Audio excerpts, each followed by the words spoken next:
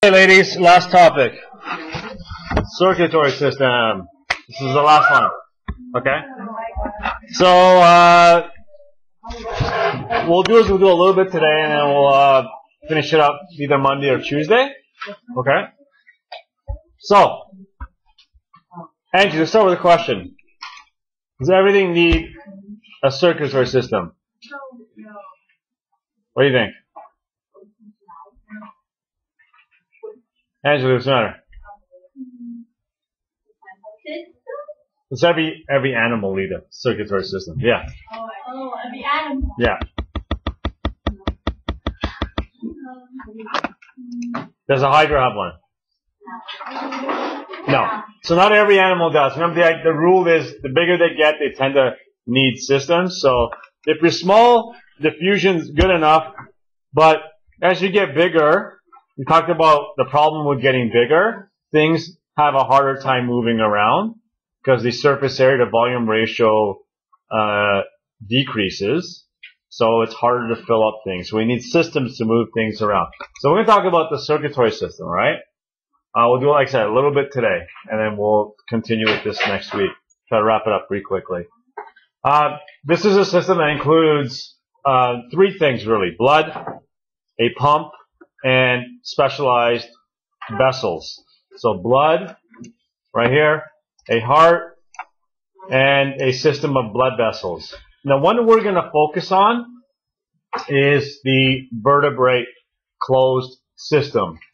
So we're going to talk about basically humans, but it would be the same pretty much for all mammals, okay? There is a system that when you think of the circulatory system, it could be open or closed. So I'm going to show you a picture. What do you think is meant by an open system? Our system is closed. So what do you think is meant by an open circulatory system? Yep. Yeah, all the blood actually is not contained in blood vessels. You can see here that there would be blood that is not in these vessels. So in our system, in a closed system, all the blood would flow from one vessel through another vessel into another vessel, and it would always be in a blood vessel. That would be our system, okay? So a closed system is where the blood is always in a blood vessel. In an open system, the blood can actually be outside the blood vessels. This system is better at moving blood around, and we'll talk about why later on, okay? We'll talk about why this system is better. So we're going to focus on vertebrates, specifically humans. And we're going to talk about the circulatory system in humans. Let's start with blood. Three parts to the circulatory system. Blood, a pump, and blood vessels. So, actually, let's start with what does the circulatory system, what's its role? Pump blood. Yeah, to move around oxygen, to move around nutrients, but it's also it also plays a role in your body temperature. It plays a role in helping your immune system, because it actually helps move around white blood cells. It helps also move around hormones. So it plays a role in a lot of things, not just the movement of oxygen and nutrients. So let's start with blood.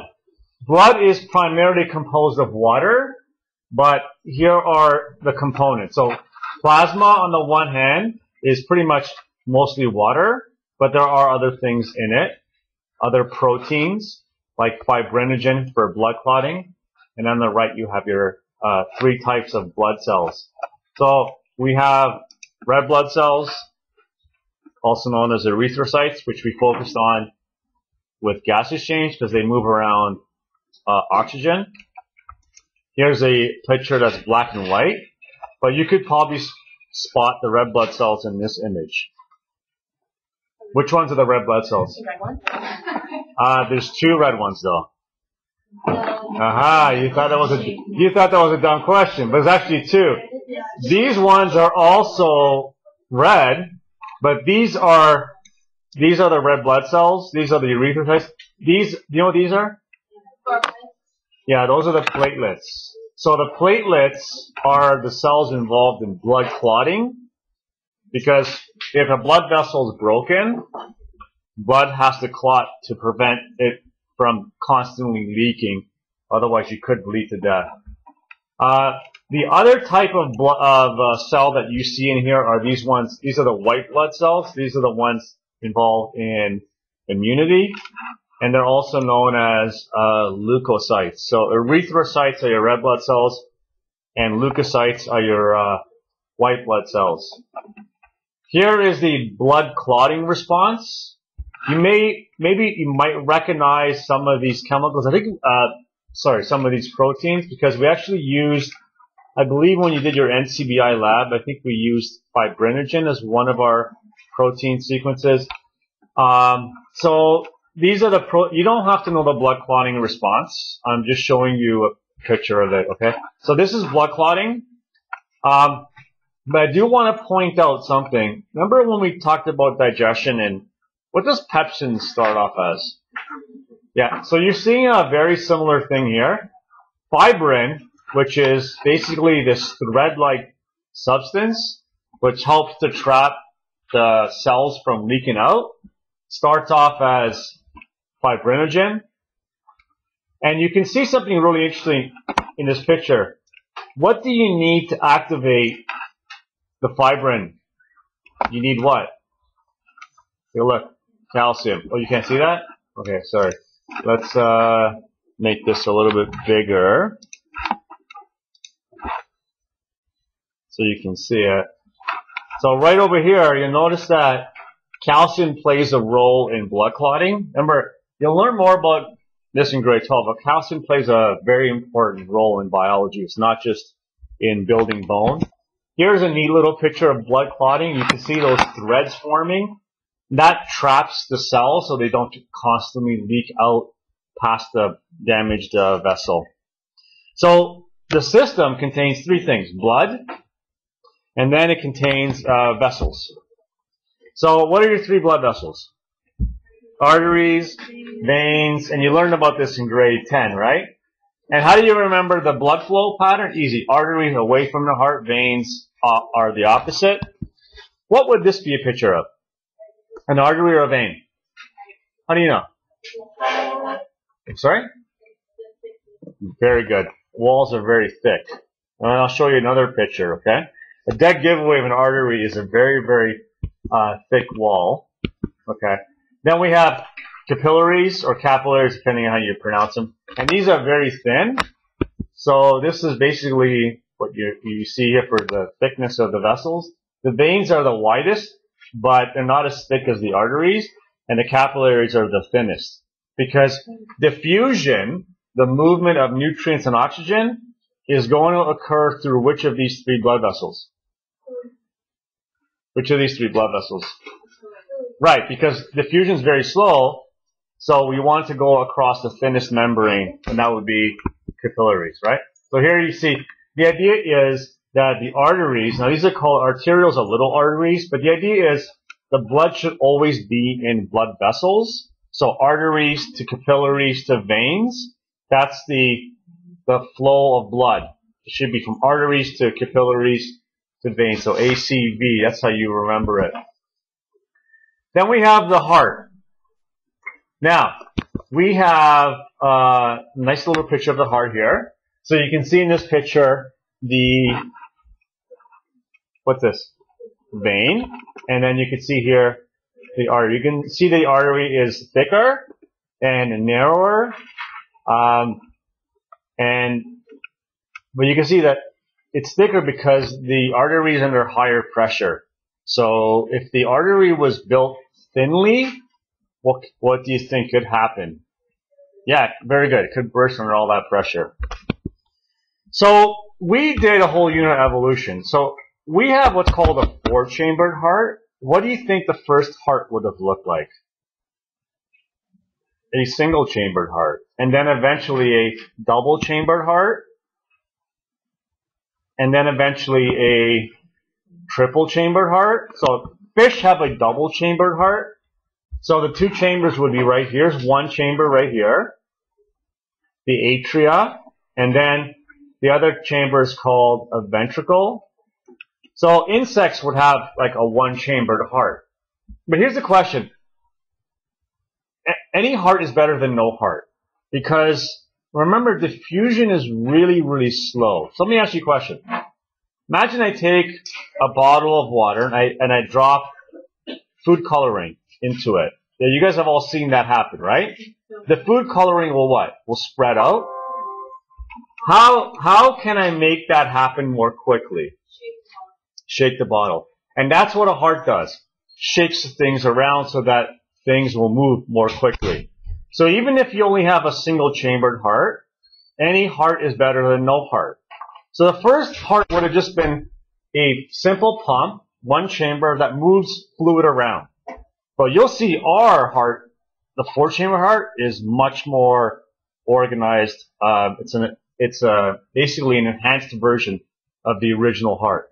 The fish have a double-chambered heart.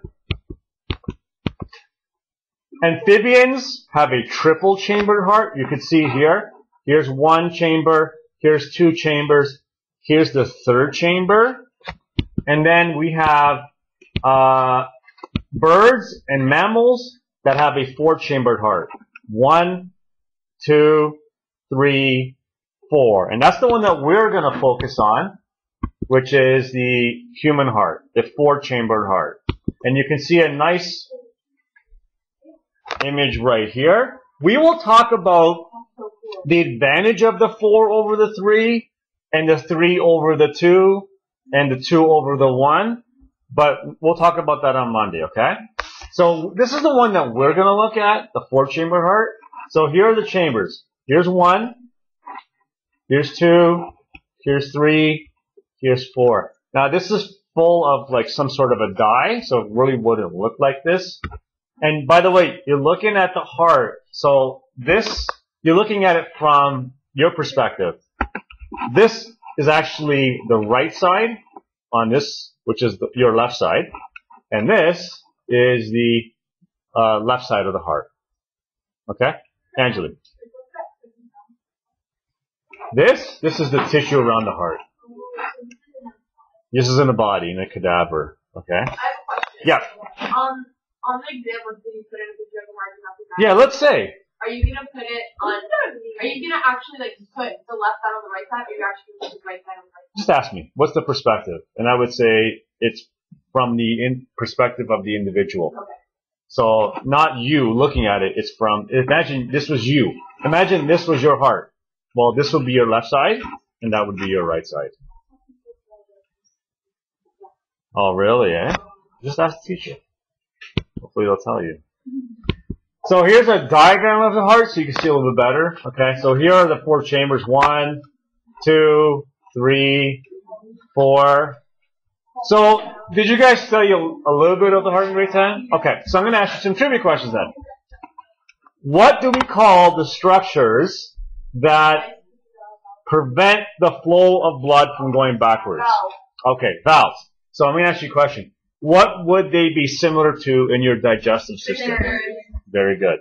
So you may, on your exam, get a question, compare valves to sphincters. How are they similar? Only allow things to go one way. Yeah, very good. They allow for the movement of things to just go one way. And that's good because you want, now think about this. It's called the circulatory system. When you think of a circulatory system, what shape comes a circle? So you want things to travel in a particular direction to go in a circle. You don't want the blood going backwards. Okay, I'll ask you another question. What's the role of this structure called the septum?